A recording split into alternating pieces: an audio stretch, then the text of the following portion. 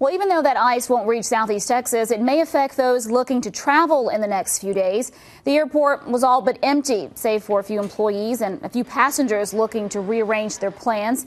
That's because all of today's flights from Jack Brooks Regional Airport to Dallas-Fort Worth International Airport were canceled. We spoke with a few passengers dealing with the last-minute changes.